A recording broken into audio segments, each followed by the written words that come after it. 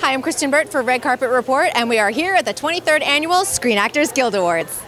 Gotta ask, when did you know that Westworld was just exploding into this huge phenomenon? I found out, well, for me, when my mother in Australia asked me to download Westworld. She was like, can I download Westworld? And I was like, yeah, on iTunes. And she's like, how do I do that? I was like, wow, Mum, okay, so now it's extended out to Australia. But the other big moment, actually, I was just in India, and I was at a remote temple out in Udaipur, and this person came up to me and was like, Felix, Westworld. And I thought, wow, this is huge. Yeah, so Westworld really has expanded to those levels. Resonated with so many people.